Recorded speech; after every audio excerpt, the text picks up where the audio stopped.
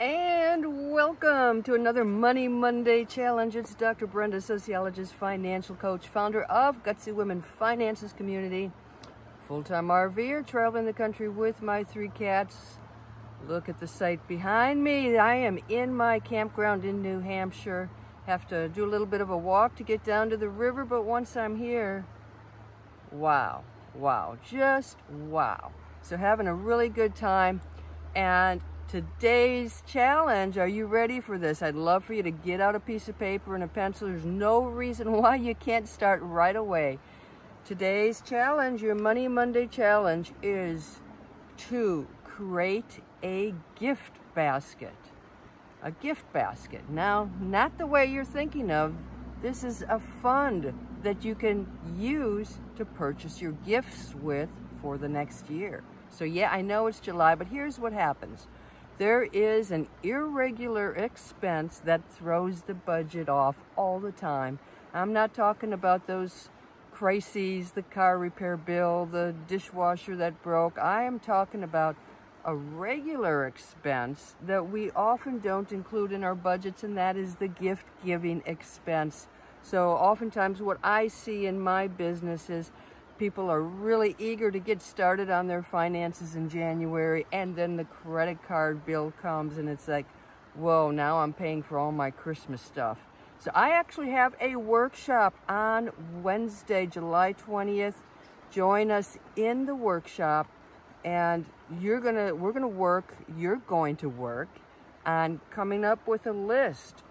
Birthdays, anniversaries, holidays, anything that you buy gifts for. You're going to put down who you're buying gifts for and budget an amount, and then we're going to work on building that account up so that you have the cash, you have the funds right there waiting for you to make those purchases, and you don't have this giant credit card bill, you know, after the birthdays, after the holidays. And hey, I got some gifts of my own this last week.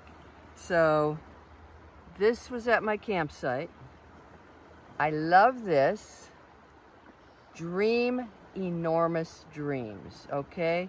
Now, I'm gonna hang on to that for a while, remind myself to keep dreaming my enormous dreams, and eventually I'll leave it for some lucky person to find. And then I'm walking along this river and I find this guy. This is a travel gnome. Let me take him out.